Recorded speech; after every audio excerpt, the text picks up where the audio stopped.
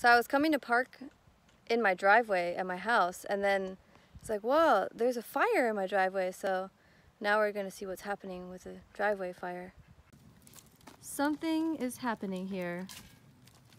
It's Dimitri in his natural habitat. What are you doing, Dimitri? I'm making charcoal, biochar, with bamboo and with this little metal cone-like structure, which is some people call a Kon-Tiki. Kon-Tiki? Yeah. Okay, so you cut the bamboo down. Is that bamboo dry?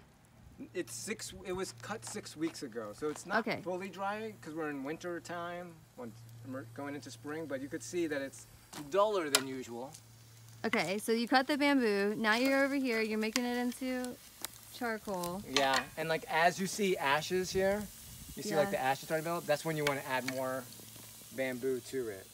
And then you're squirting it with the water hose? Not yet, at the end. At the end. Yeah. Okay, and then this is some that you already made. This is some of charcoal. This is the first batch we made in there. So that's how much came out of this Kon-Tiki kiln. Yep. Okay. What are you using this for?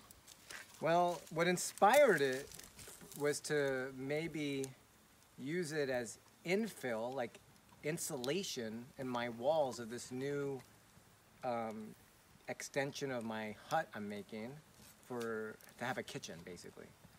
And so we're thinking about this being insulative because it has all these tiny holes in it, and let's check it out. And yeah.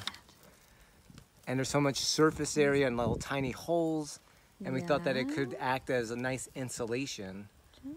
Also, being great for the earth because now we're like storing carbon in my walls for probably decades or centuries. That's so exciting. Yeah. But then there's just like so many other ideas around using this. Like you can make also adobe bricks. You can like have it for agricultural use. Like we're thinking about maybe like what if we got a blacksmith to like weld a 6-foot version of this. So that, like we can cut these into like 6-foot lengths and put in way bigger chunks and like make way more biochar for the community for all the different uses, and like have them in our bamboo groves, so like we're like utilizing them bamboo that we're basically just cutting because they're just spreading into the roads and just leaving in the carbon dump going back into the atmosphere. But now we could actually utilize it, so we can have charcoal, we can like put in our gardens, our farms, you know, so many, like keep it in room spaces that help with mold and smells. Hooray for charcoal. Yeah.